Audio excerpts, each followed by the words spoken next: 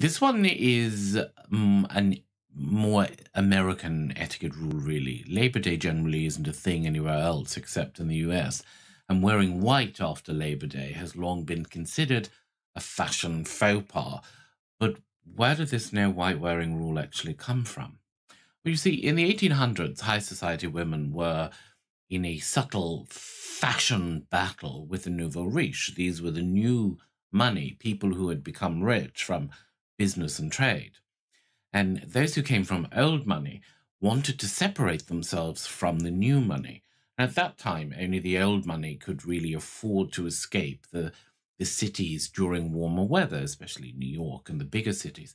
The ultra-rich chose to wear white on holiday since it was cooler to wear. And eventually, white clothing became the look of leisure. Labor Day signified the end of the summer months, so that when the wealthy returned to the city, they traded in their loose, breezy white clothing for darker-hued suits and collars. And it was their way of showing off their new autumn wardrobe as well. Those who wanted to fit in with the elite caught on to this unwritten rule, and so the don't wear white after Labor Day rule was born. And if you wanted to climb the social ladder, you would wear what the rich were wearing, or, in this case, what they weren't wearing.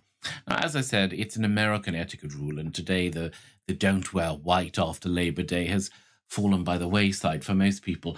But there are still people who insist on abiding by it, mainly the older generation, somebody trying to prove a point.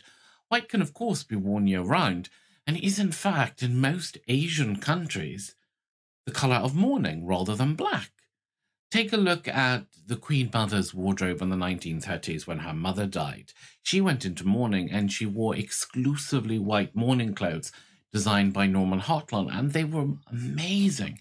So, white after Labor Day, a very American thing, doesn't impact you if you're in Europe, and if you're in America, kind of an old-fashioned rule, doesn't really apply anymore.